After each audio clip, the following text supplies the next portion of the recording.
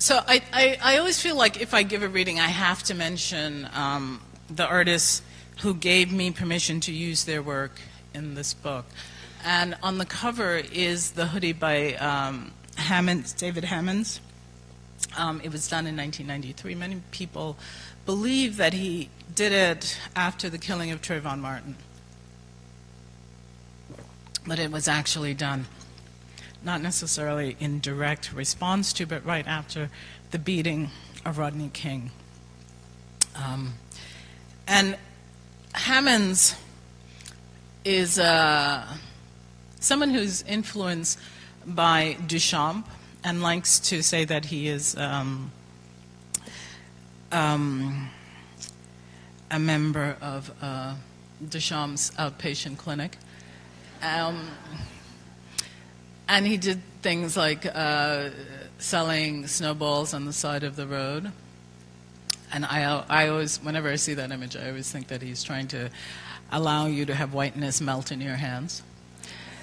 And another sort of canonical piece of his is the basketball hoop, the bejeweled basketball hoop, which when it was originally shown, was shown with the hoop very close to the ceiling to create a metaphor around aspirational living for inner city black youth.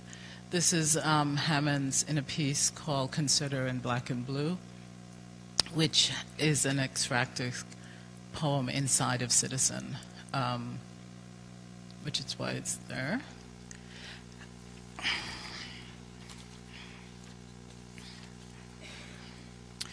When you're alone and too tired even to turn on any of your devices, you let yourself linger in a past stacked among your pillows.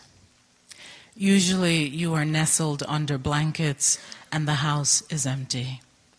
Sometimes the moon is missing. And beyond the windows, the low gray ceiling seems approachable. Its dark light dims in degrees depending on the density of clouds, and you fall back into that which gets reconstructed as metaphor. The root is often associative. You smell good. You're 12, attending St. Philip and James School on White Plains Road, and the girl sitting in the seat behind asks you to lean to the right during exams so she can copy what you have written.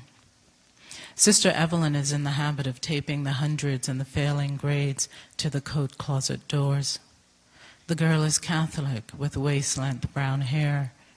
You can't remember her name. Mary? Catherine?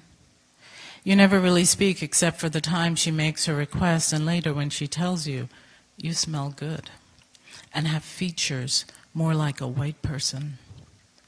You assume she thinks she is thanking you for letting her cheat and feels better cheating from an almost white person. Sister Evelyn never figures out your arrangement, perhaps because you never turn around to copy Mary Catherine's answers. Sister Evelyn must think these two girls think a lot alike, or she cares less about cheating and more about humiliation, or she never actually saw you sitting there. That piece is followed by this image. It was done by David Michael Murphy, and when I first saw it, I thought it was photoshopped. It's Jim Crow Road in Flowery Branch, Georgia, and I asked him, did he ask the residents why the street is called Jim Crow Road? And he said he did, and they said that it was named after James Crow. And why not, right? And so I said, did you ask them why they didn't just call it James Crow? And he said he did, and they said, well, we call him Jim. And so, but apparently there are many Jim Crow roads around the country. I wanted to start with this image because for me it was a metaphor of how we live in the United States. The White Houses and the lawns and the protective lawns. That sense that Jim Crow segregation has determined our relational positioning up against the other. That we live in homes where people who don't look like us, to use Ta-Nehisi Coates' phraseology, don't belong in our homes, don't get asked to enact their ethnicity for our amusement or our pleasure.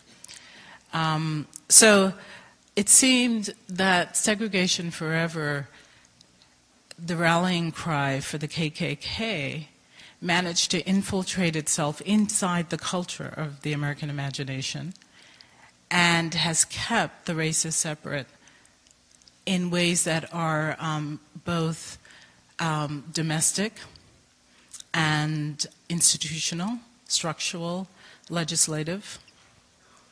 I don't know, how many people have watched the 13th Amendment, where the white politicians are now admitting that the whole drug policy, the whole war on drugs, was meant to reinstate Jim Crowism by targeting blacks and using criminalization as a way of pulling them out of the culture.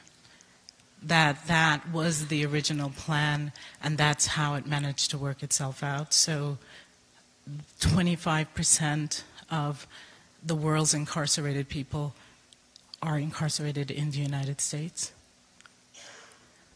25%. And let's not ask what percent of that is African American, because then we would all have to cry.